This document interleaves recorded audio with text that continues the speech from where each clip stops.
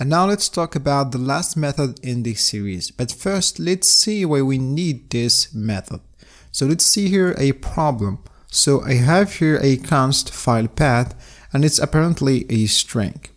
The problem with this string is when I render it to a web page, this is what I get. And apparently that's not the result we were expecting to see. And that's because of these backslashes here. These are called escape characters. Well, I'm using VS Code and I installed this extension called Prettier.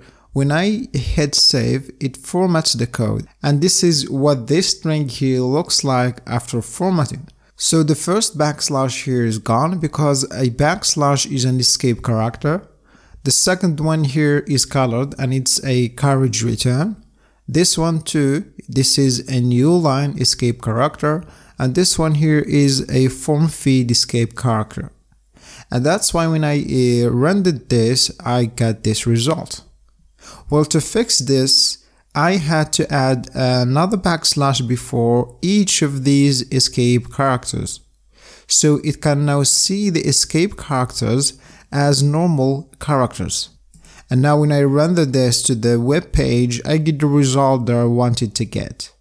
But this is not a solution because I had to type in those backslashes by myself.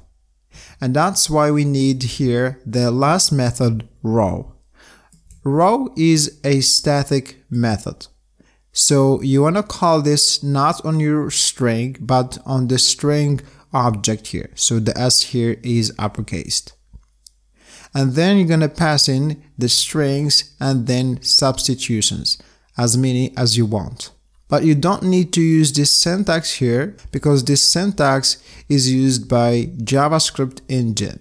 So all you need to do is to put the strings and substitutions all along in a template string. So you're going to start this with some backticks. The strings will be any strings inside your backticks, and substitutions are going to be all the interpolations in your template string. So all the variables or JavaScript code you put in here using the $sign and the curly braces. So those are going to be the substitutions, and all the other strings are going to be strings. So you don't have to use this syntax at all. You just need to call String.raw and then append to it your template string. And this is called a tag function. You could learn more about a tag function if you want. And I'm going to make a video in the future about a tag function. Now let's go and see some examples.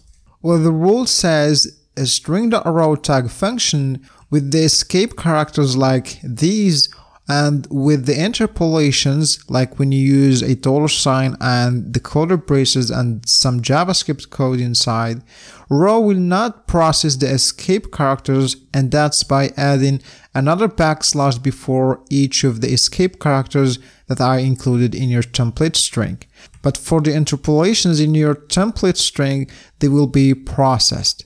So if I call string.raw, then some backticks here, I am, and then an escape character, then an interpolation or a substitution. So 10 plus 5 will be processed, but this escape character will not be processed, and that's by adding a backslash here. So if I assign this to a string 1 will be equal to this string.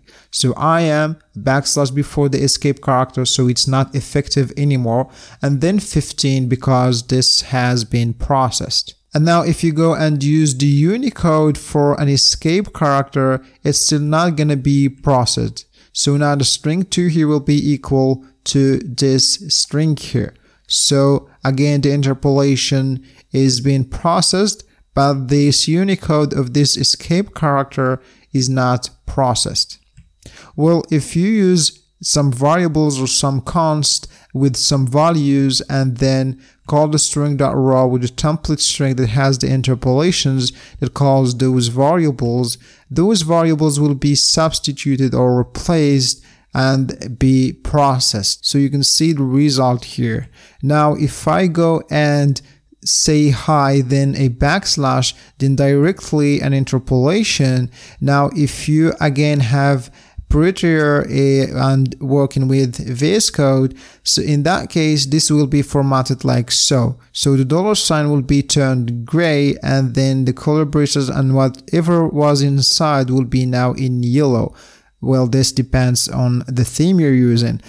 But in general, the $sign will be escaped, so no interpolation here. So this will not be processed. So when I take a look on the string 4, I will find that the escape character is not effective and the interpolation is not processed. And now with the very first example we started with, so if I use here a file path, and now you can see we have here some escape characters. Now with the raw tag function, all these characters, all these escape characters will be escaped. So now if I render this to a web page, I will get the file path rendered without the escape characters being processed. Well, that's it for the raw method, and that's it for this series. So I hope you enjoyed it. I hope you learned a lot of things in this series. Well, if you do, don't forget to like the videos and comment and share this with your friends. Well, don't forget to subscribe if you are not already subscribed. Take care and see you in a new tutorial.